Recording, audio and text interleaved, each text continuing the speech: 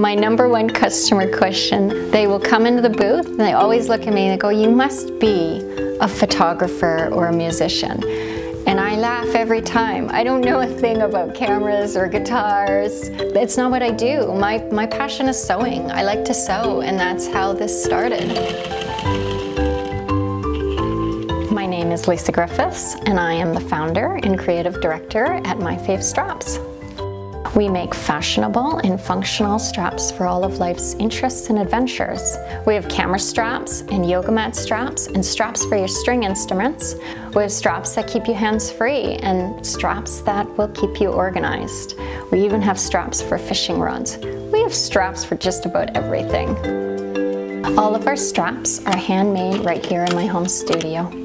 And although we have to import in most of the materials and hardware that we use to make the straps, we do choose to use the very best quality that we can get so that every strap will perform exactly as it should. The very first strap I made was the camera harness, and I had no intentions of building a business around it. I was simply helping a friend travel with her camera in comfort. I had no idea that camera strap neck strain was a real problem for photographers. And so I did some market research and I discovered that there was a market for camera straps, and I launched. I soon realized after launching that there was actually a market for so many more straps than just camera straps. I had people coming into my booth asking for all sorts of straps, everything from ukuleles to luggage straps to cord straps, and so over the years my product line has expanded substantially since the beginning.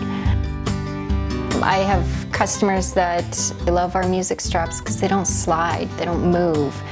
We use a cotton webbing, so it's grippier on your shoulders, whereas the traditional straps often are nylon and they slip and they slide.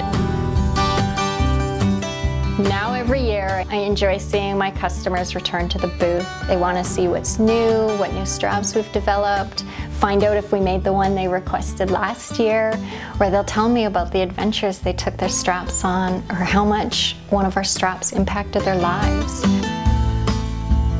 I find it interesting going to these markets. I've gotten to know a lot of my customers. Their feedback that I get about the straps is so important, and that's why lots of our straps have changed over the years, because of customer feedback. And I enjoy that. I enjoy seeing them at the markets and being able to work with them on new products.